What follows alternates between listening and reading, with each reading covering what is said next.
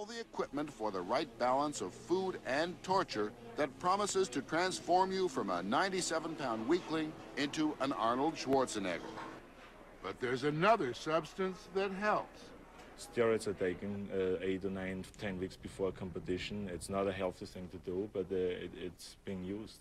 Did you take them? I take them. I took them, yeah, up until the competition, 8 or 9 weeks before a competition, and it was something that everybody had to do in order to get an equal chance to, you know, to compete. What are you seeking when you take steroids? Well, what the effect it should have is that it makes you gain more weight, and that you get more muscularity, and you get it works a little bit also on your mind, you know. It lifts you up a little bit, and you have more energy to